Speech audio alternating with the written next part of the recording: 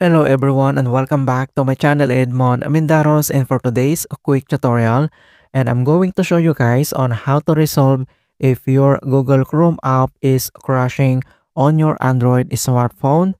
So if it keeps crashing, maybe it's hanging or pressing on different web pages on your Samsung Galaxy or Google Pixel smartphone.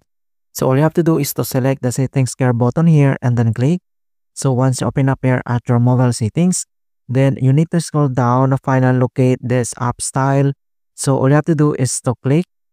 So once you open up here at your apps and then here at your apps, and then you need to scroll down to find and locate this Chrome apps here. So if you find already this Chrome apps, all you have to do is to click. And then here now at app info and then Chrome, then you need to scroll down again and then you need to select or click this storage here.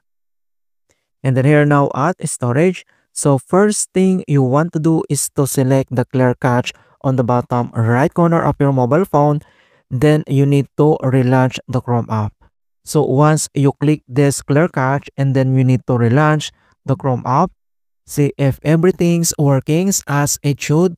If not, then you can come back in here and then click the manage storage here button, then click.